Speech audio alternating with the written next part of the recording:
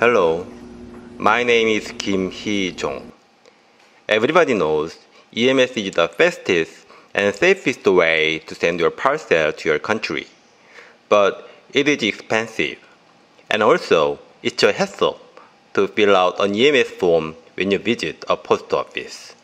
What's even worse is that your parcel might come back because you put a prohibited item like a laptop or something that causes a fire into your parcel. So today, I'm going to tell you how to use EMS in Korea. Through this video, you are going to learn how to pre-book EMS on your mobile phone, which is called Smart Reservation. The most important thing is that you can get a 5% discount via Smart Reservation. And it's very easy and simple. Let's get started.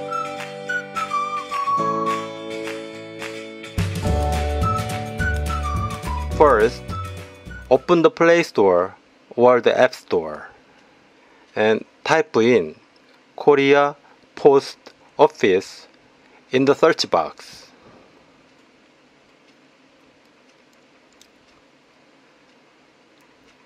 You can see the post office application.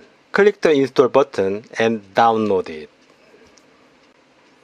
But there is something to do before you get into the post office app, because you don't have a Korean keyboard on your mobile phone.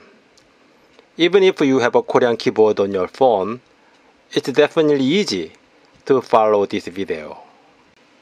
Open the Google and type in Korea English address in the search box.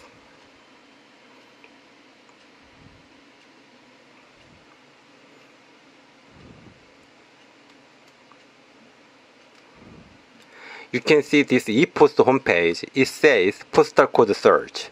Korea Post offers an English address on the Korea Post homepage, so you can get English address from here. Select the city and the district first, and put the first letter of your address. Select the road name.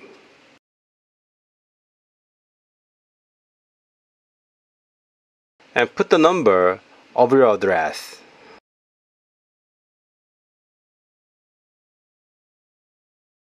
Your address comes out. Copy your address.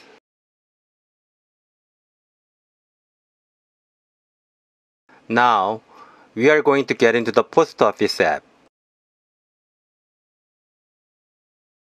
First, you should click Allow buttons.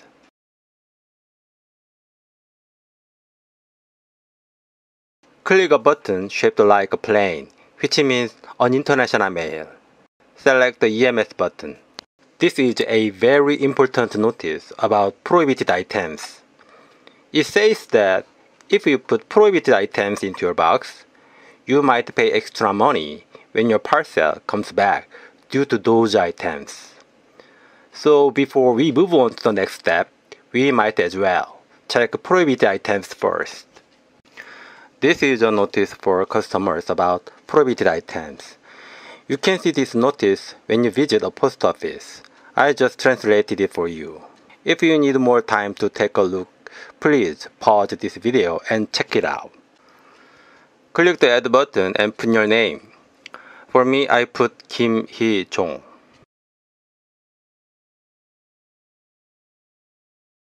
Click the Search Address button. If you put English letters in the search box, then nothing comes out because you should put Korean letters in the search box here. But don't worry, you already got your English address a minute ago. You can get a zip code from it. Paste your English address here in the address blank. Korea has a 5-digit number zip code, so find and copy it. Paste it in the zip code blank. When you get into detailed address blank, if you live in an apartment, you can put your unit number here. But if you live in a house, you can just put a period or a comma. You should put your mobile phone or telephone number. Now, Let's fill in recipient information such as name, address, a zip code, and phone number. You should put all your content into customs declaration. Click the Add button. Select Non-Document. Click Goods Classification and choose one of them. Click HS Codes blank. You can put your content, quantity, its value, and weight.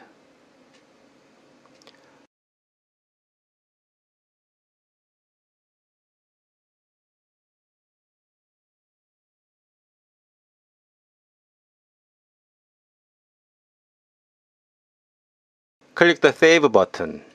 You can add all your content in the same way. Make sure to check that all information you put is correct. Click the Apply button. It's done! Now, you can visit a post office near your place in your box. Open the post office app. Click the International Mail button. Scroll down a little bit. You can see the confirmation check button and click it. Click the button shaped like a barcode. Show this barcode to a postal clerk. You can get a 5% discount when you pay for it. I'm not good at using a smartphone, so if I can do it, just about everybody can do it as well. This concludes my video today. Thank you for watching, and I really hope this video is helpful to you. See you next time. Bye.